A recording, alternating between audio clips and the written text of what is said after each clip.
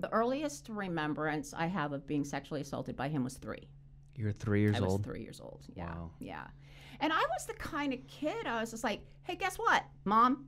You know? And I was telling everybody. I wasn't the kind of kid who was keeping it a secret. Wow. But no one believed it.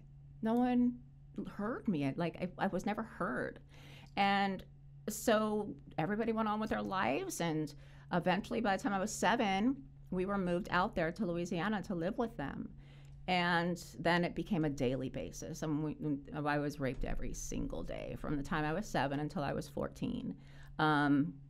I told her when I was 5, and actually I told my grandma when I was 5, and my grandma went to my mom and said, this is happening. And she said, my mom came to me and said, you need to go tell everybody that you're lying.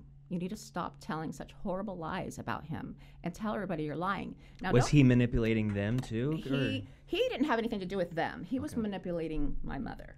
You know, he had that. There was something, and I still to this day don't know what it was, you know, but there was some kind of power there.